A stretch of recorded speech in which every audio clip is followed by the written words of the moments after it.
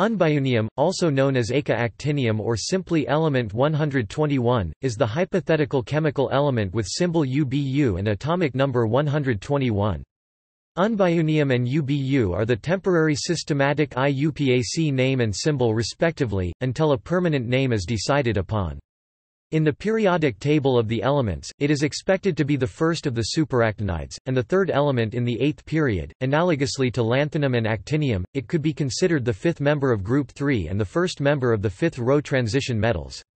It has attracted attention because of some predictions that it may be in the island of stability, although newer calculations expect the island to actually occur at a slightly lower atomic number, closer to copernicium and flerovium. Unbiunium has not yet been synthesized. Nevertheless, because it is only 3 elements away from the heaviest known element, oganesson, element 118, its synthesis may come in the near future. It is expected to be one of the last few reachable elements with current technology, and the limit may be anywhere between element 120 and 124. It will also likely be far more difficult to synthesize than the elements known so far up to 118, and still more difficult than elements 119 and 120. The team at Riken in Japan has plans to attempt the synthesis of element 121 in the future after its attempts on elements 119 and 120. The position of unbiunium in the periodic table suggests that it would have similar properties to its lighter congeners, scandium, yttrium, lanthanum, and actinium. However, relativistic effects may cause some of its properties to differ from those expected from a straight application of periodic trends.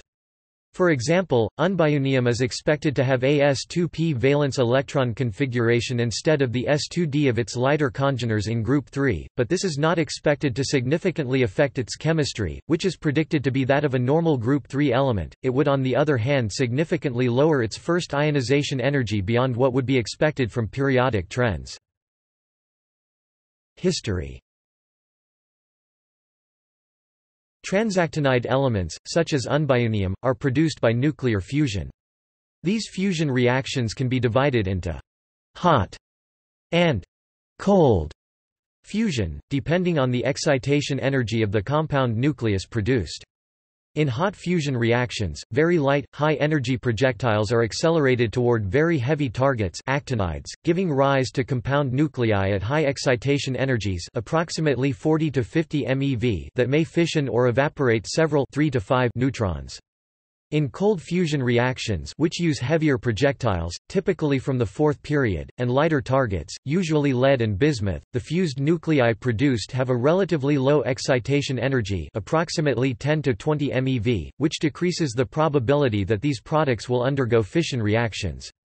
As the fused nuclei cool to the ground state, they require emission of only 1 or 2 neutrons. However, hot fusion reactions tend to produce more neutron-rich products because the actinides have the highest neutron-to-proton ratios of any element that can presently be made in macroscopic quantities. It is currently the only method to produce the superheavy elements from flerovium, element 114, onward. The stability of nuclei decreases greatly with the increase in atomic number after curium, element 96, whose half-life is 4 orders of magnitude longer than that of any currently known higher-numbered element. All isotopes with an atomic number above 101 undergo radioactive decay with half-lives of less than 30 hours. No elements with atomic numbers above 82 after lead have stable isotopes. Nevertheless, for reasons not yet well understood, there is a slight increase of nuclear stability around atomic numbers 110 to 114, which leads to the appearance of what is known in nuclear physics as the island of stability.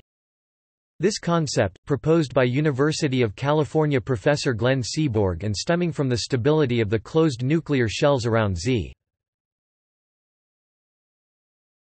114 or possibly 120, 122, 124, or 126 and N 184 explains why superheavy elements last longer than predicted. The deformation of nuclei in the superheavy region also slightly alters the magic numbers, so that elements in the sea of instability can exist as well, albeit for shorter periods of time. However, the strong force must eventually lose its fight against the Coulomb repulsion of protons, while there might be another brief island of stability around the next closed proton and neutron shells at Z. 164 and N.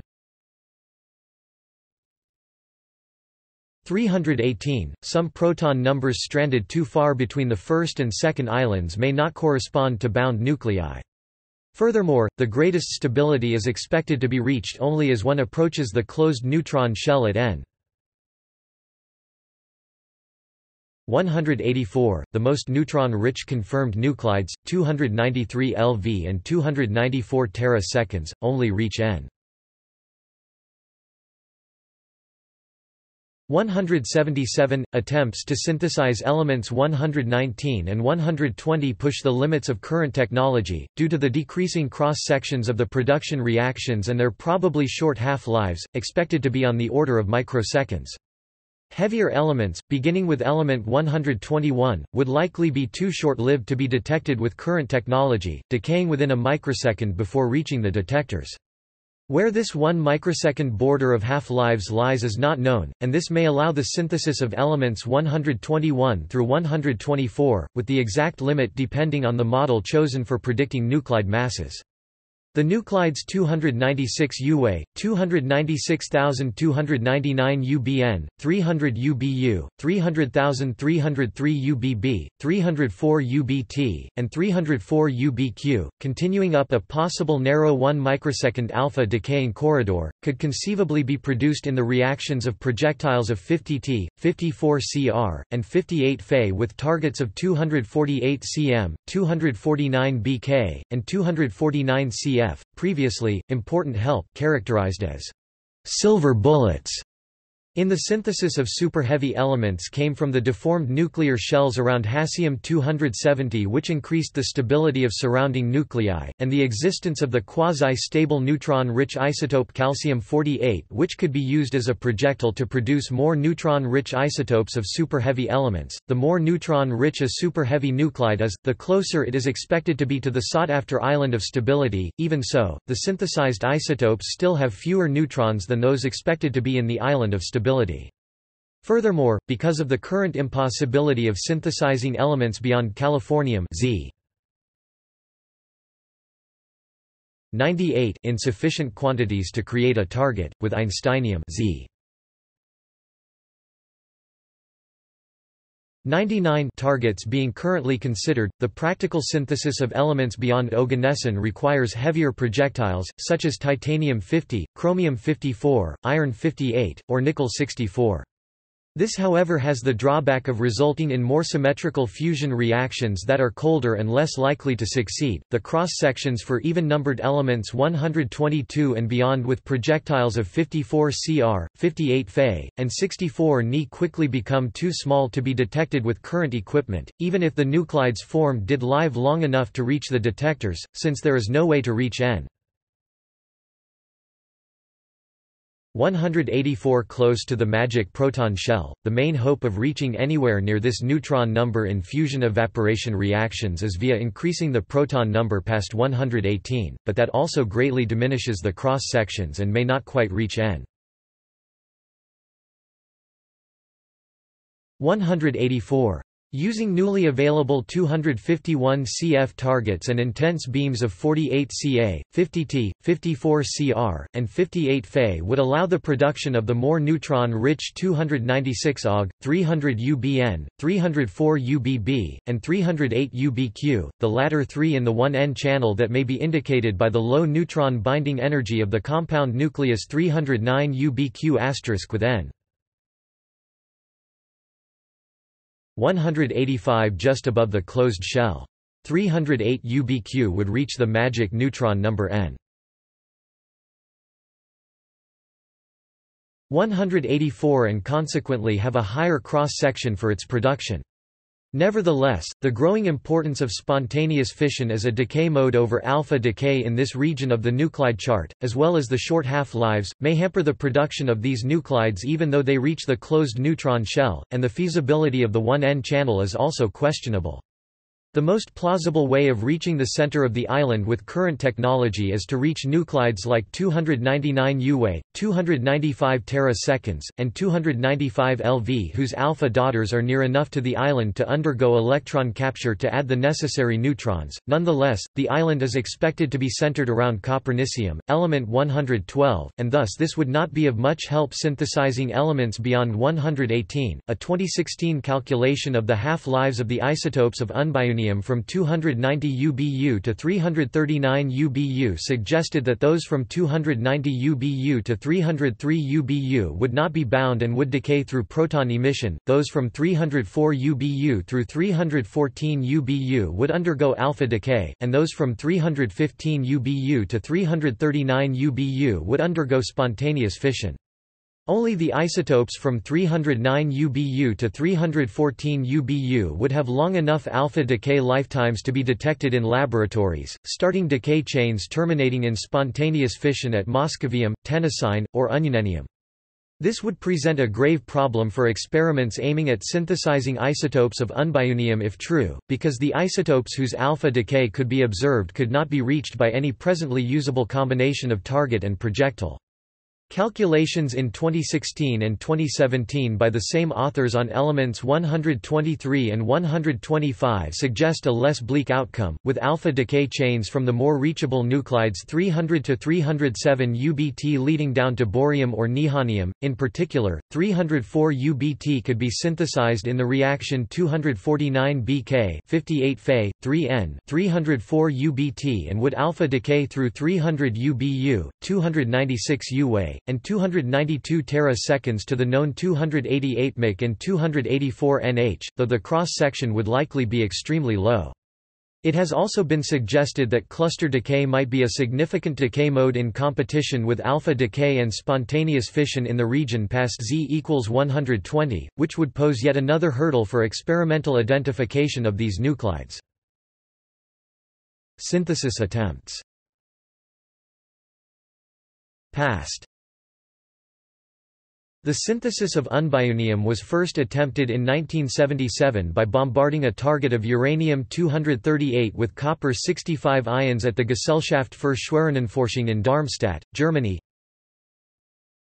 23892U plus 6529 Cu 303121 UBU*. No atoms were identified. Planned. Currently, the beam intensities at super-heavy element facilities result in about 10–12 projectiles hitting the target per second. This cannot be increased without burning the target and the detector, and producing larger amounts of the increasingly unstable actinides needed for the target is impractical. The team at the Joint Institute for Nuclear Research in Dubna is building a new super-heavy element factory with improved detectors and the ability to work on a smaller scale, but even so continuing beyond element 120 and perhaps 121 would be a great challenge. Krzysztof Rykaczewski, a professor at Oak Ridge National Laboratory which collaborates with Dubna on super-heavy elements, has nevertheless predicted that in one generation element 124 would be reached. Chemist, writer, and philosopher of science Eric Sherry has noted that the development of new technologies in the field has been driven by the quest for new elements, so that the inability to proceed beyond elements 120 and 121 with current technologies may not necessarily cause a very long pause in new discoveries. It is possible that the age of fusion-evaporation reactions to produce new super-heavy elements is coming to an end due to the increasingly short half-lives to spontaneous fission and the looming proton drip line, so that new techniques such as nuclear transfer reactions, for example, firing uranium nuclei at each other and letting them exchange protons, potentially producing products with around 120 protons, would be required to reach the superactinides. On the other hand, many changes in techniques have been needed to synthesize transuranium elements, from neutron capture until Z 100 to light ion bombardment until Z 110 to cold fusion until Z 113 and now hot fusion with 48 Ca until Z 118, not to mention the essential difference before and after uranium between finding the elements chemically or spectroscopically in nature and synthesizing them. In spite of this, the rate of discovery of new elements has remained at 1 every 2.5 years on average for the past 2.5 centuries. The team at RIKEN has listed the synthesis of element 121 among their future plans after their attempts to synthesize element 120 in 2017-2018 and element 119 in 2019-2020. Because the cross-sections of these fusion-evaporation reactions increase with the asymmetry of the reaction, titanium would be a better projectile than chromium for the synthesis of element 121.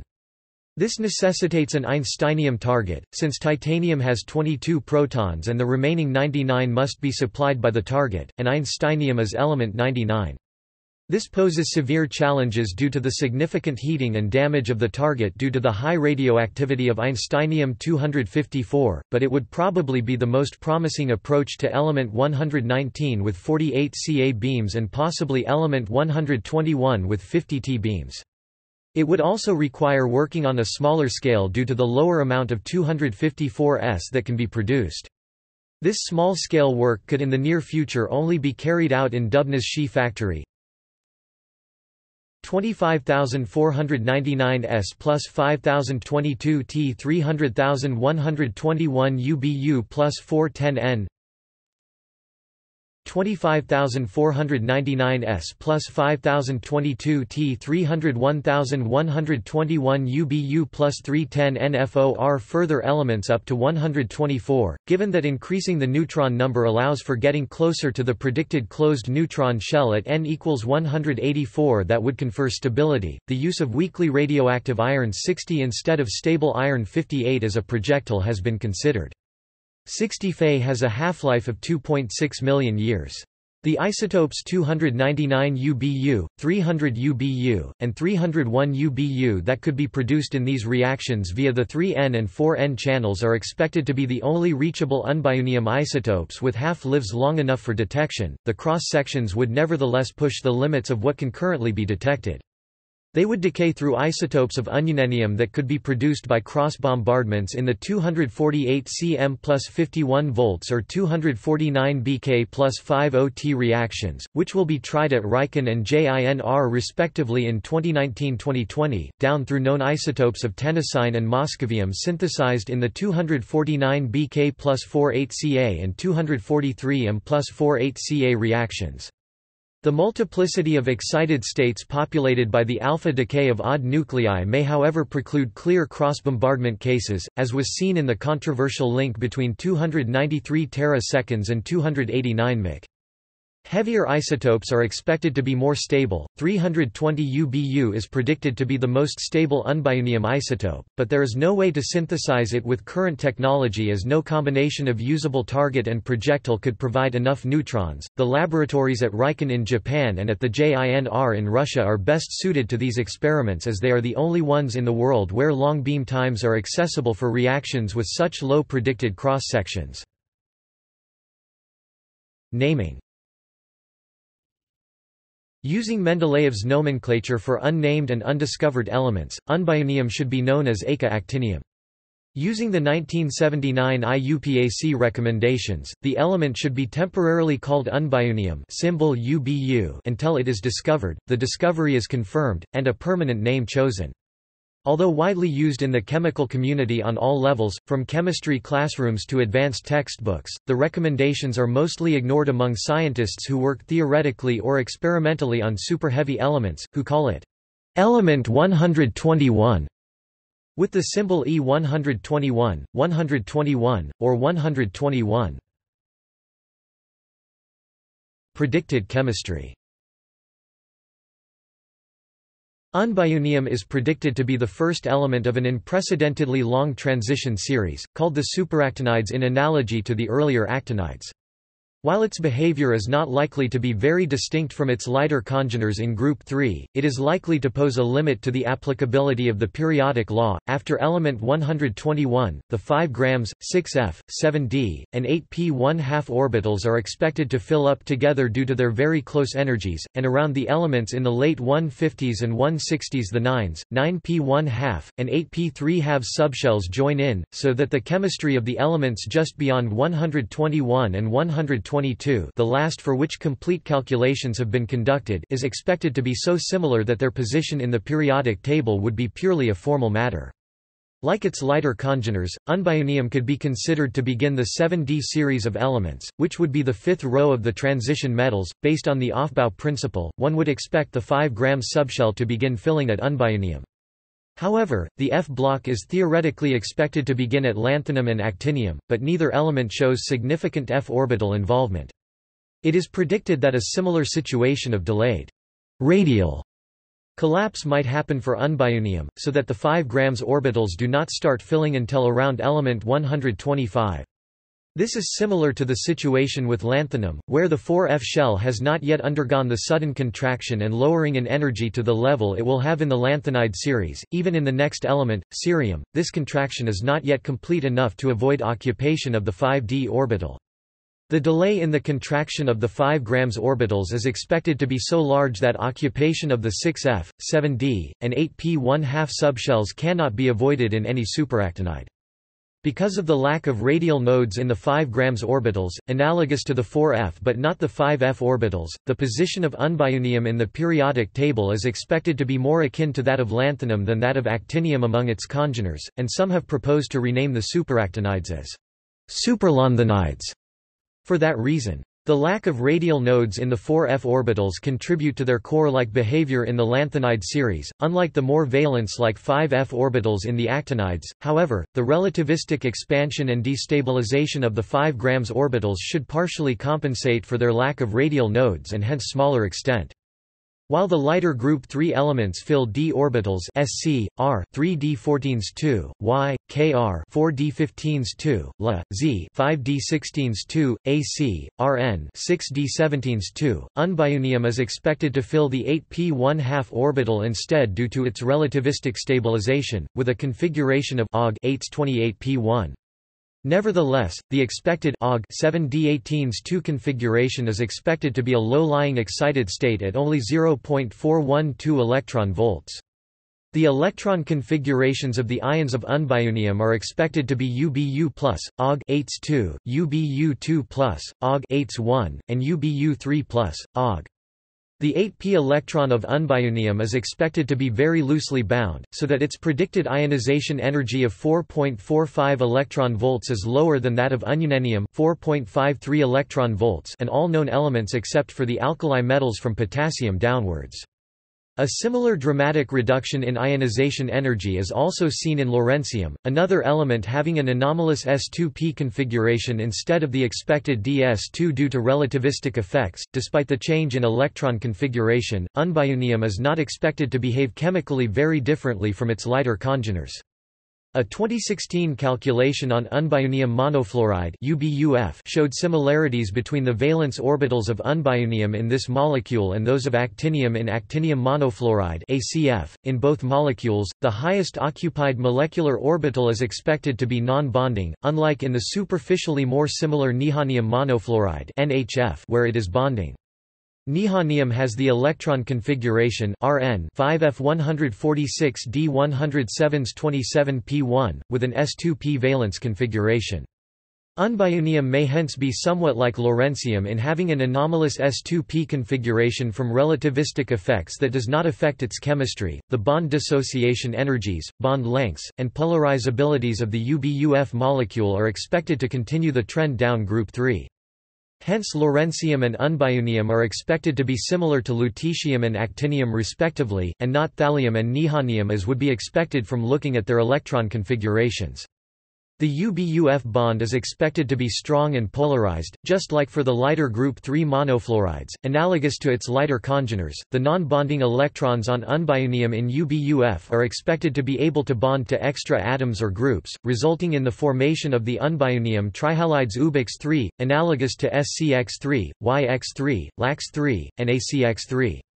Hence, the main oxidation state of unbiunium in its compounds should be +3, although the closeness of the valence subshell's energy levels may permit higher oxidation states, just like in elements 119 and 120.